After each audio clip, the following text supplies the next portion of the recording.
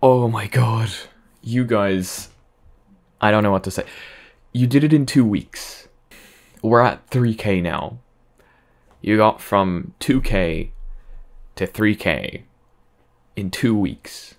Well, 13 days to be exact. That's not even 2 weeks. I don't want to be saying anything, but let's get to 5K. So today I have quite an interesting video for you. This is going to actually be very, very interesting because I don't think I've seen videos about this.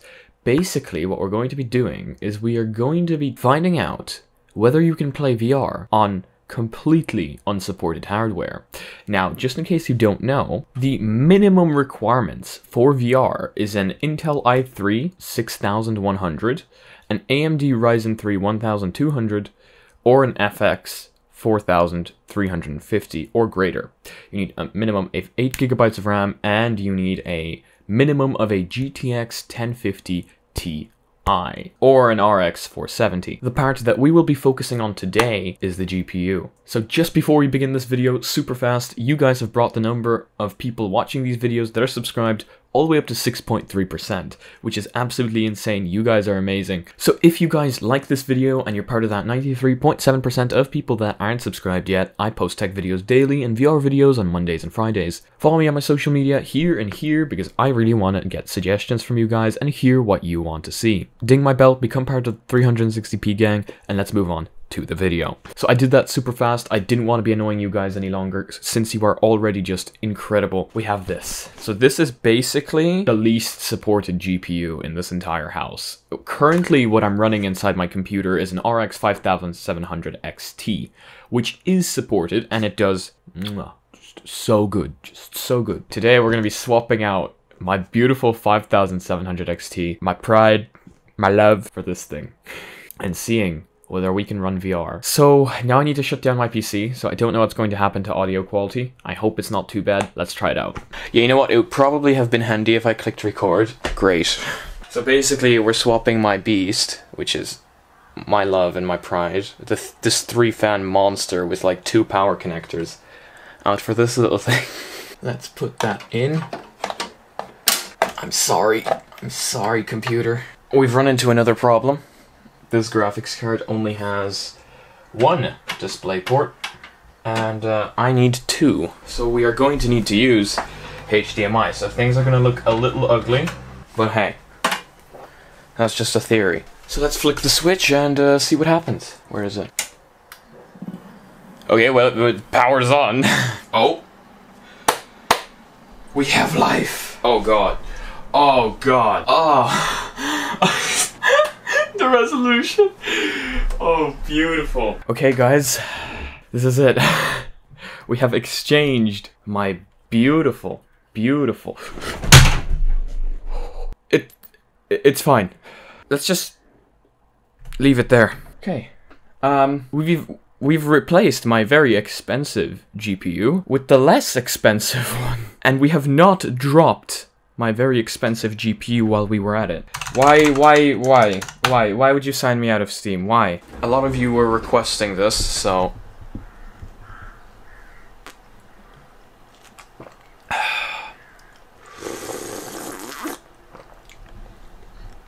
I made it happen. Let's install these drivers and see what happens, because that's what we're here for. It's all the fun and games.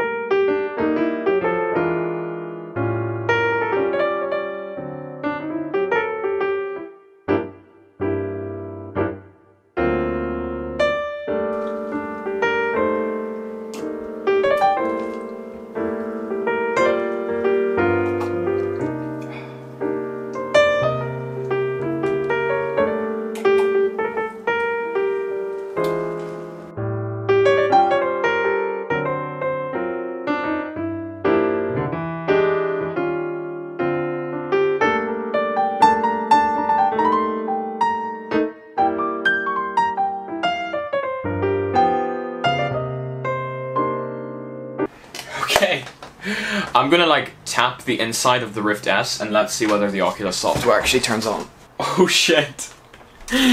Would you like to set up your Rift? Interesting. Your computer doesn't meet Rift's minimum requirements. You might have a shitty time playing VR. Well, that's what we're here to find out. DisplayPort connection not working. Oh no, don't tell me. Yes! No. What? DisplayPort connection not working. Okay, we might need to reinstall the drivers. Okay, so looks like a little more troubleshooting, guys. Just a little more troubleshooting. Well, that was weird.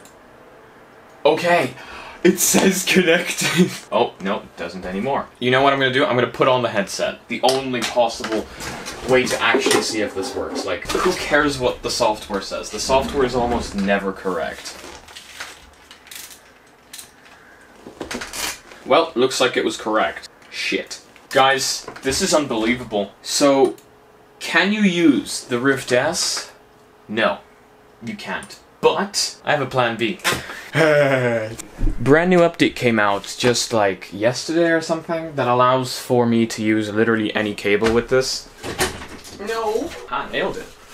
So here we have the original cable that came with the Quest. That's quite unfortunate because I've got one of these magnetic connectors, which means I need to take them out. We're gonna try using this. So again, this isn't my preferred way to play. My preferred way to play is fully wireless, but... So what does this say? Set up Oculus Link. Oh, for I'm not in the public test channel. Okay guys, I'm gonna pause this recording because it's gonna take like years. Okay you guys, so this update is about to finish. So I'm going to rotate you so that you can actually see me in VR. This seems to be currently a success, but that's to be seen. So the Oculus menu has shown up. This is the PC VR menu. It is laggy as all hell.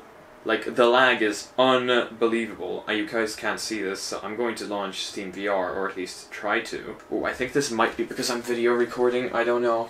Instantly a lot better within Steam VR, actually. Zero lag. Okay, and now it's lagging. It's throwing me into the home environment. Yes, we're launching Beat Saber. Okay, I cannot be recording the screen. I'm gonna show you guys the screen, because I cannot be recording the screen, because, it lags to all hell. Okay, so I have reinstalled Beat Saber. We have success. Guys, I didn't think this would work. Well, let's try play Beat Saber. So this is on the Link 2.0.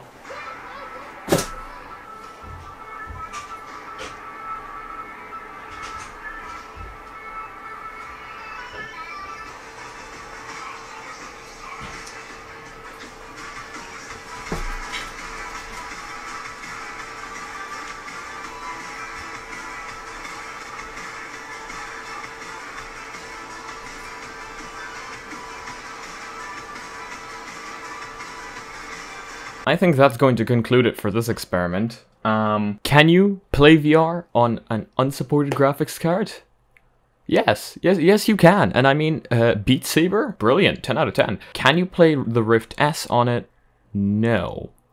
It just doesn't see the DisplayPort connection no matter how hard you try. You can, however, play the Quest both wirelessly and connected through the Link, and it just works pretty flawlessly. Unless you actually go into a more intensive game, then it starts lagging. But, if you want to get into VR, and you're only going to be playing simple games, and you don't have the graphics for it, or you already have a Quest, and you'd like to play a little bit of PC games, and, for example, you have this exact graphics card, it works. And it is a nice beginning. You can start off on it. So can it be done? Yes. Is it a way to start yourself off on VR? Technically. Would I recommend it? Oh no. No. But yeah, this was a fun little experiment. It's nice to know that yes, in fact, you could be playing Beat Saber on this card, and you could be starting off very simple games on this graphics card, or one higher. Because I believe this is a lot lower than the 1050 Ti. So like even the 1050 might be much more capable than this thing. So that's going to be it for today's video, guys. Again, you guys are absolutely insane. Thank you so much for getting this channel to 3,000 subscribers. I still can't believe it. And if you like the video and you're part of that 93.2% of people that aren't yet part of this community, and you're into tech and VR, make sure to subscribe. Again, I'm posting daily for you guys. Ding that bell, become part of the 360p gang. We might need to rebel. I believe YouTube will not process my videos in 360p anymore, and they just instantly go to 4K. Very unfortunate. I mean, who wants to watch the videos in 4K? We're all here for the 360p. Follow me on my social media here and here. I want to hear what you guys have to say. Once again, if you want to see future videos, make sure to subscribe, ding my bell, and see you again in the next one. Peace.